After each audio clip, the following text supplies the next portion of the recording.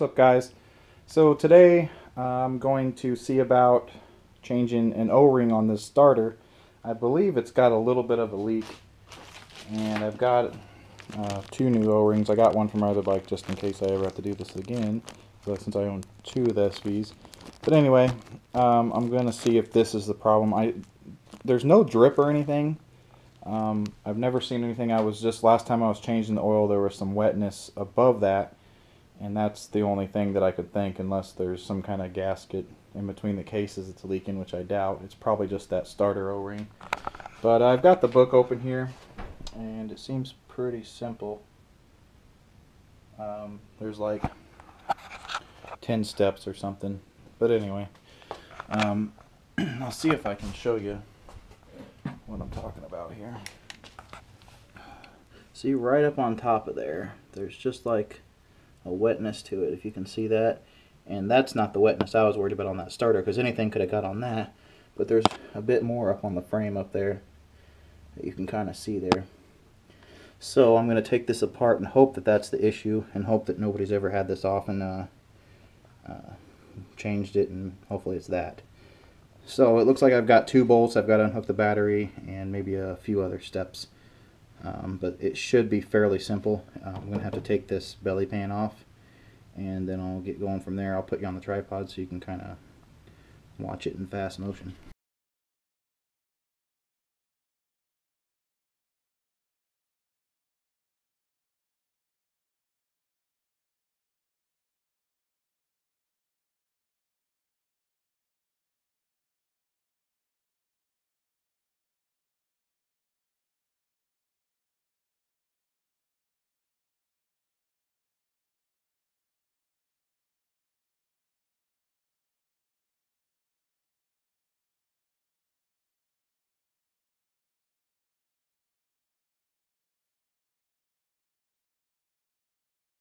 Alright guys, that belly pan wasn't stock, so I really didn't worry about showing too much of its removal.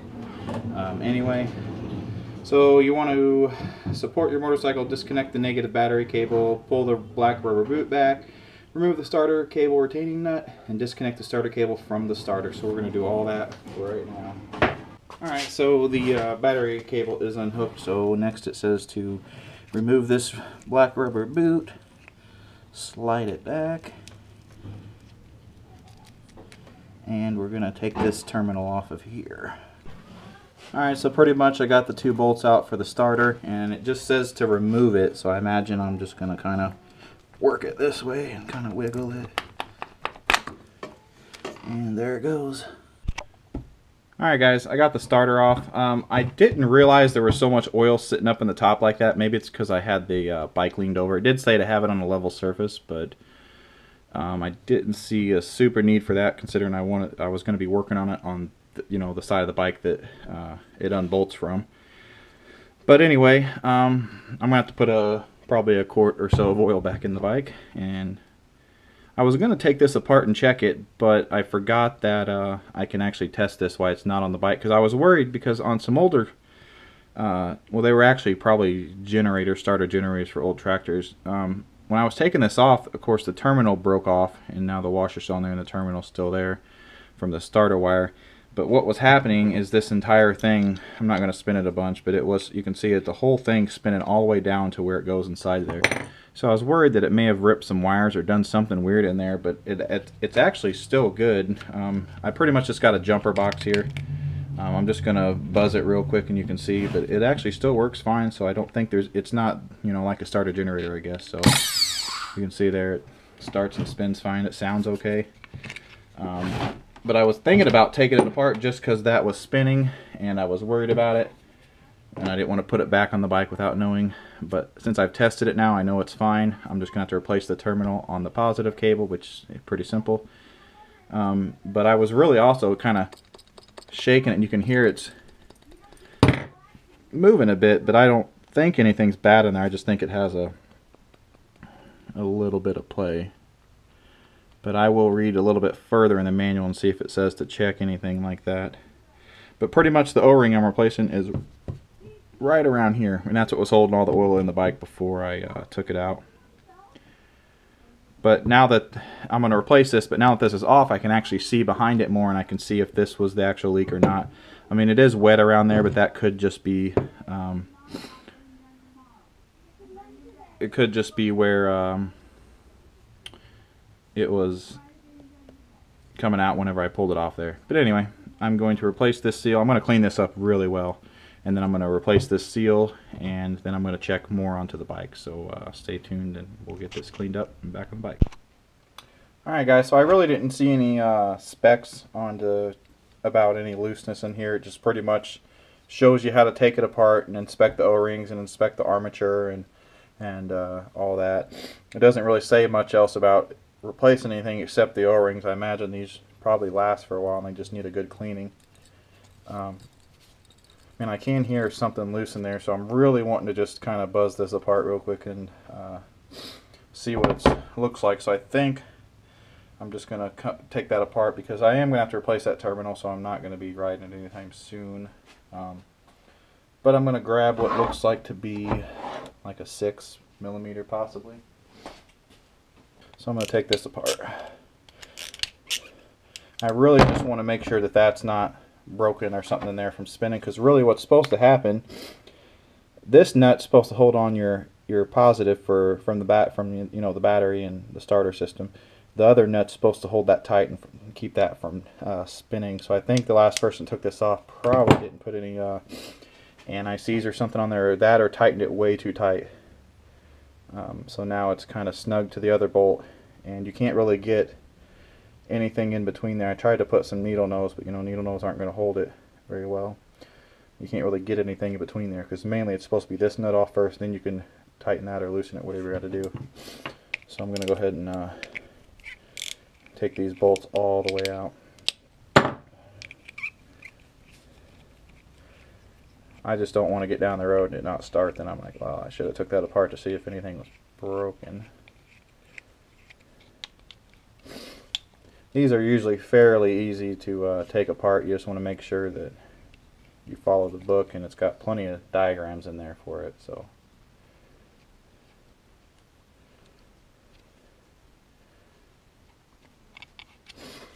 plus, if you haven't done this before, it's really good to see what's inside here. You can see there's even O-rings on these that you don't want to lose.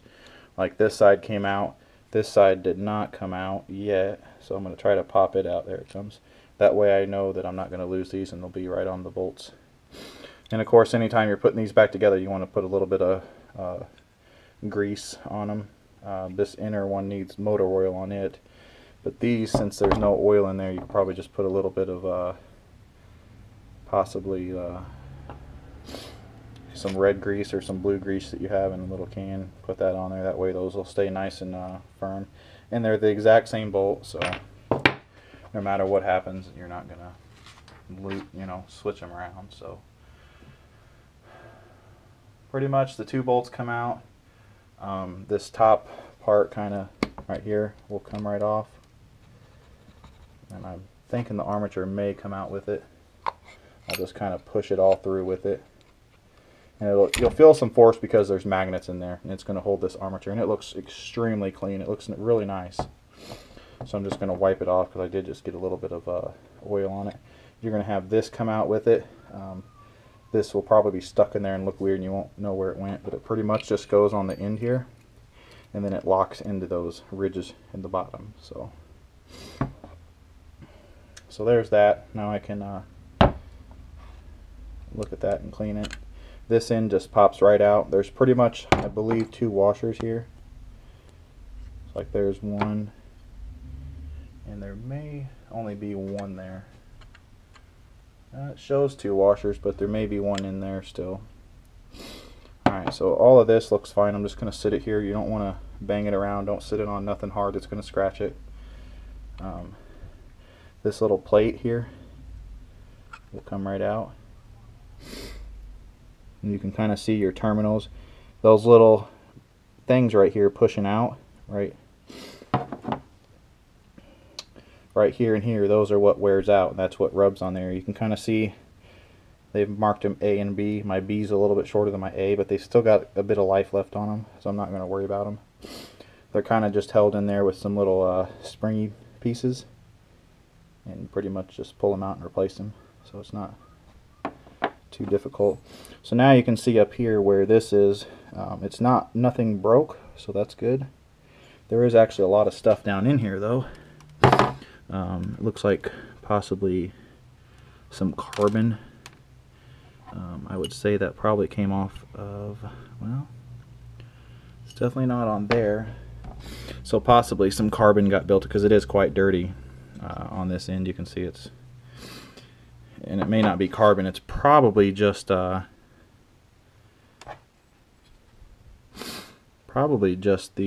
wear. When this wears, a lot of dust in there. And it could also be like there could have been a spacer there. I'm going to look at the manual, because there might have been a spacer. You can see it's kind of cocked to the side. So I'm going to see if there was a spacer there that kind of held it. If there was, it feels like it was plastic, or a hard type of plastic. So I can't quite tell, but it looks like there may have been something that went around that to keep that from spinning. It's really hard to tell, but I'm going to have to take this out and get it all cleaned up.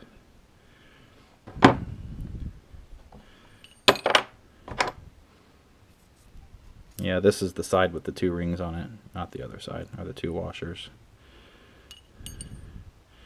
But pretty much this is fine, so I'm going to sit this to the side. And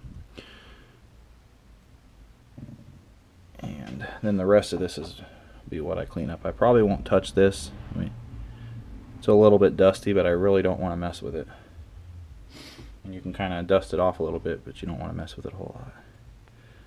Looks like in here we've just got a little bushing that spins in. It's a Mitsuba starter brand. Everything looks okay in here, so I'm pretty much just going to clean it up, and then I'm going to really look at the diagram really well to see if there was a piece around this nut here, because I'm going to have to still get that off, because obviously I've got to replace that. So alright guys, so I've figured out what the problem was. Like I was saying, these are supposed to connect to a terminal in here, and this isn't supposed to spin, because what's supposed to happen, that's supposed to be like that, a couple of insulating washers, and then a nut on there, and that stops that from spinning. Then you've got your bolt to attach your starter cable lead to, and your other nut. And that's supposed to come off there easy. You don't want to torque that down to the point where you're breaking this, because I think what happened is somebody's torqued this and it's broke that in there. So it was barely hanging on whenever I got to it, and it was too tight to get off. So pretty much when you loosened it, it spun this whole thing. And what's supposed to happen here is this just kind of sits in here. There's a little notch that it fits in, so it only will fit one way, and it sits like this. On the other end of this is a wire here, and that wire there is supposed to attach to the bolt here. You can see it's kind of coppery there. That's where it's supposed to attach to. So it was definitely unattached, and I don't know how it was actually working. It must have had like one little thread left. So pretty much I'm going to have to either buy this new with the bolt, or I'm going to have to solder this back on and then get all the insulating washers, because you can see here, this right here, this copper is supposed to be up there quite a bit. It's supposed to be connected to that. Then you kind of put it all there and tighten it down, and it's supposed to have another piece in here that keeps it from spinning while you tighten it. And then you can get it tight, and then you can put it back together. So I guess pretty much I'm going to I might as well order these O-rings new. The 2 here, brand new, I'll order them. I will see about ordering this. I don't know if I can get this as an OEM part or an aftermarket part, so I'm going to try to get a new one of these, or possibly I'll just reattach that. It shouldn't be too hard. But the main thing is I need to get this little seal here that kind of goes on the top of here, and that's like just a water seal there. It's like a rubber piece. And then I've got another piece here that kind of broke apart. It's just an insulating washer that goes in between everything, but I'll have the diagram to go by, because you can see here on the diagram there's supposed to be the bolt insulating piece, which is broken, another plastic piece, the rubber piece, 2 insulator pieces, another washer, and a nut, and then the other nut. So I'm going to have to get to ordering a few of these, and then we'll be putting this back together. A little bit more than I thought, but I want to make sure it's done right because starters are kind of finicky. So if that's like that, it's not going to work right. But anyway, I'm going to get to ordering parts, and then we'll see what it's going to cost. And when I get them in, we'll finish the video.